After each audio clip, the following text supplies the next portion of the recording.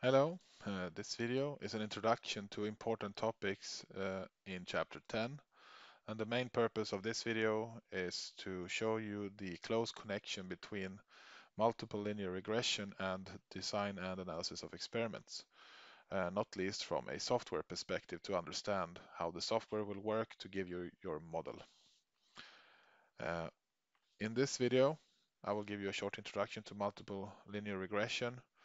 We will look at the method of least squares, and we will move on to linear algebra notation to show you how the software actually works. I will also give you some self-study topics in the chapter, which I think are important for you to understand, important aspects of the linear regression approach to analyzing the designs.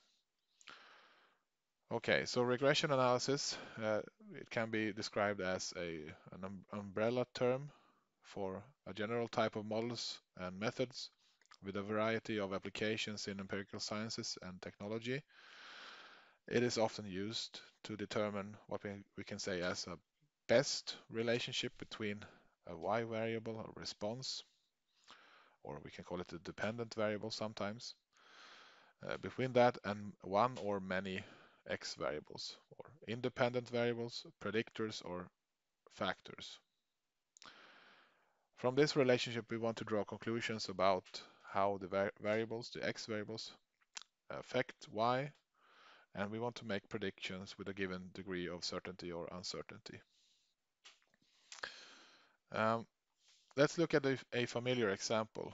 This is a regression model assumption for a two-level factorial design with two factors and one interaction term.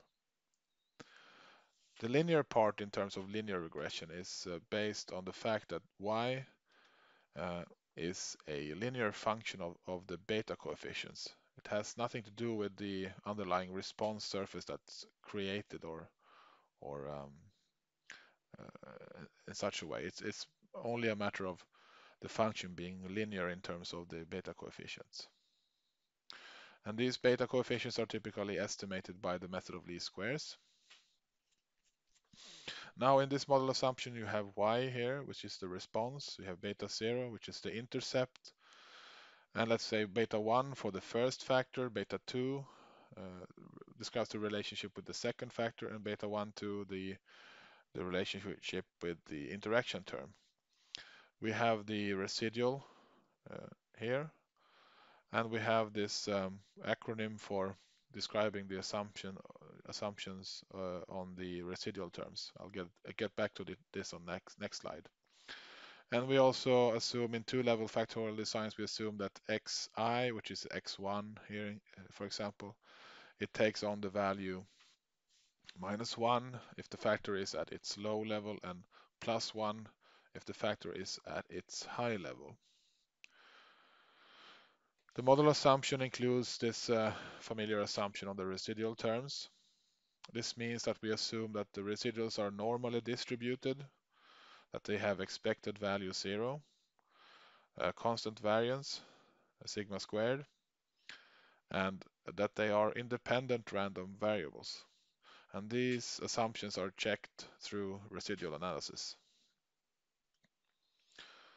Okay, in this animation, I'll try to explain how the method of least squares work with a simple example.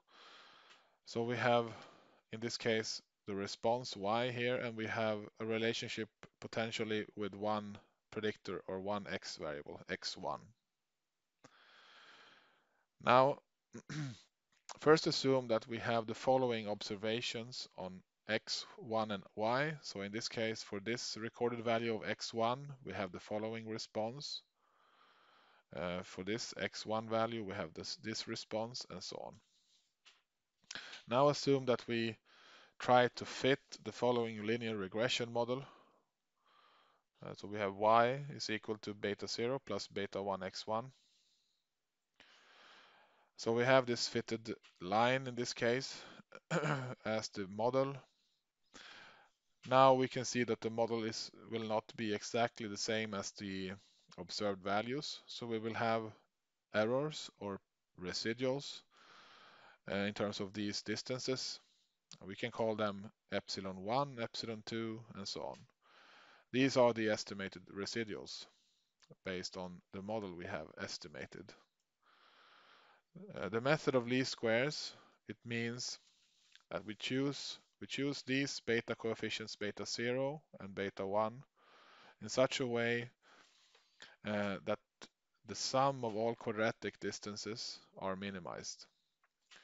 So we will try to minimize this sum of quadratic distances or quadratic residuals. Okay. So to understand how this method of least squares works in most or in all softwares I'm familiar with at least, we need to move to matrix notation. We also need some linear algebra operations, be familiar with them to understand the formulas, such as the transpose of a matrix and the inverse of a matrix. Note that the transpose of a matrix like this can be written like this with a T or with this symbol, as in your course book, I believe. So this is the same thing. It means that we're looking for the transpose of the matrix. Now stop the video and try to remember how you get the transpose of this matrix, this 3, 5, 1, 2, 4, 8, minus 1, 0, 6. And also, what is the inverse of a matrix? Okay, so let's see the answer for the transpose of a matrix. It means that the rows will become columns in the transpose matrix and vice versa.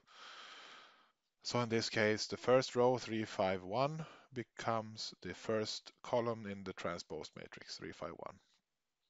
Or 3, 2, minus 1, which is the first column of the original matrix, becomes the first row of the transpose matrix. So that's not that difficult to remember. Inverse of a matrix is usually a little bit more tricky to remember from the linear algebra course. Anyway, the inverse of a square matrix, matrix A, is the matrix A minus 1, such that if we multiply these together, we get the identity matrix. The identity matrix, we have ones on the diagonal and zeros everywhere else. And also remember that not all matrices are invertible. So the matrix needs first to be a square matrix with equal number of rows and columns. And the determinant of A cannot be 0 for the matrix to be invertible. So it has to be different from 0. I will not go into more details about the inverse, and you can check this yourself if you like with googling the determinant, for example, and so on. If you cannot really remember how this is calculated. We'll move on to writing the observations in a regression model in matrix notation. So here you have the matrix notation. So y is equal to x beta plus epsilon. This is a column vector. This is also a column vector, and this is a matrix and a column vector. So if we explain this a little bit more carefully, we have y as a column vector with our response values, so y1, y2, and so on. We have x as the matrix with the levels of our independent factors, completed with the first columns of ones. So we can view this as our experimental design matrix, basically, and additionally the first column with only ones. And this column is part of it because we want to make sure that every observation is has beta 0 as part of it, times 1. And beta is a column vector with the regression coefficients, and then we have a column vector with the errors or the residuals. Okay.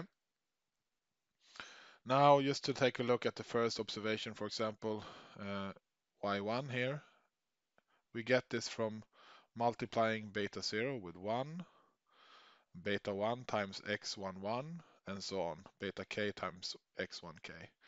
plus epsilon 1. So this is how we create every response value in this design. Okay, so now let's work a bit to try to create the sum of squared residuals that we need for the method of least squares. Now here, if epsilon is this column vector, then we can transpose this and get a row vector here. And we can multiply them together, epsilon t times e, and create this sum of squared residuals that we actually need to minimize in the method of least squares. Also note that we can express the residual vector as, in this case, epsilon is equal to y minus x beta. We will use this on the next slide. So the least squared or least square estimates of the beta coefficients becomes the beta values in this case that minimizes this sum of squared residuals.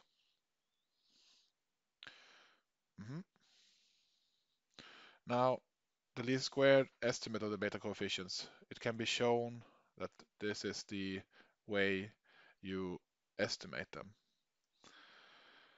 I will not go into much more details about this, but we'll look at this, what sometimes is called as the hat matrix. So we have the estimated values on the betas. They are given by x transpose x and the inverse of that times x transpose times y. And we call this sometimes the hat matrix. You'll see this in the book. Now this is also the reason for me to talk about the transpose, which we need in this case, and the inverse that we need in this case. And also you can somehow try to remember that the x transpose x will make this matrix a square matrix with equal number of rows and columns, which is very important for it to be invertible, let's say. Okay, so and this matrix algebra operation is what the software will use to get you your least squared estimates of the beta values. Okay, finally some important self-study topics of chapter 10 in the book. First, what happens when you have a missing response value in a factorial design? I think you should study example 10.3 to see that the factorial design is quite robust against the number of missing values. If the number of missing values is quite small, let's say one missing value, for example. Another important example is what happens when it is difficult to keep the factor settings exactly at the chosen levels or the planned levels. So take a look at example 10.4.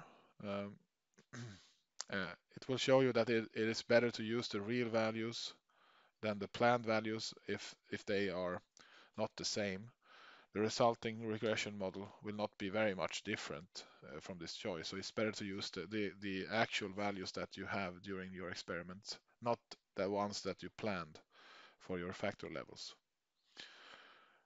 And in example 10.5, this exemplifies how you can de-analyze interactions through the fold-over technique, which is also very interesting to look at. And that was all for this video. I thank you very much for listening, and good luck with your regression analysis and interpreting the softwares. Thank you. Bye-bye.